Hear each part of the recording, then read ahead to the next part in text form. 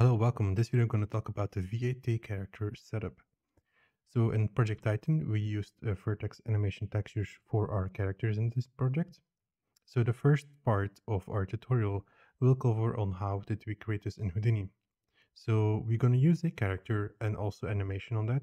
So you can also get this animation from either Mixamo or other things you have available like MetaHumans or mocap data.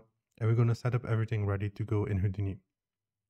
We're going to import our animation, we're going to set the right timing, and then we're going to export this to vertex animation textures. So that will be all done in the first part. In the second part, we want to then assemble the data in Unreal. So we have now all this data like our textures and our geometry, but now we want to make sure that everything works correctly in Unreal. So we're going to have one single geometry, and that geometry is controlled by textures. So whenever I place different textures on that geometry, we will have different animations. So that's what's quite special about this here. We will use the basic features of the vertex animation toolset, which you can also see other videos about as well. We are specifically talking here about using soft body deformations. We will only use that effect to, of course, animate our characters in the scene.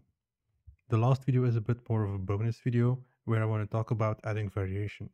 So this stage you're already familiar by this concept of bringing your character in game engine with vertex animation.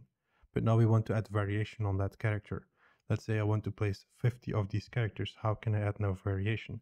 So in this video I'm going to talk about how can we add random color variation, but also how can we, for example, automatically or randomly add different clothing styles or hairstyles to these characters. So I will quickly here show. This is more of an experimental phase in Titan where we developed this way, and this will be quite interesting to show everyone on how that was done.